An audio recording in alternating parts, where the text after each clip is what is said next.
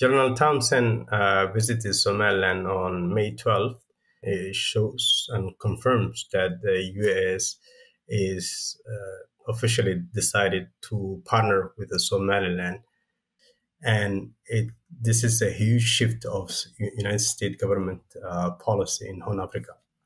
Also, General Townsend gave hearing back in March to the U.S. Senate, and he mentioned that the influence of China influence in Horn Africa is growing.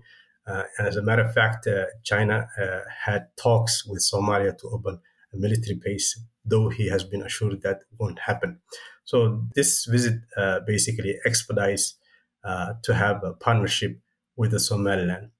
Ever since Djibouti government allowed China to have a military base in Djibouti, despite several protests coming from United States government, United States government and Department of Defense was looking an alternative base and to adjust its posture in Horn Africa.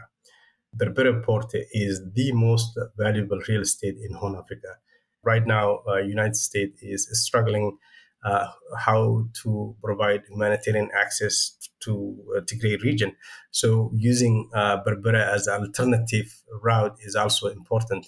And also to deter other threats such as terrorism. Lately, Iran is exporting illegal weapons through this Gulf of Aden.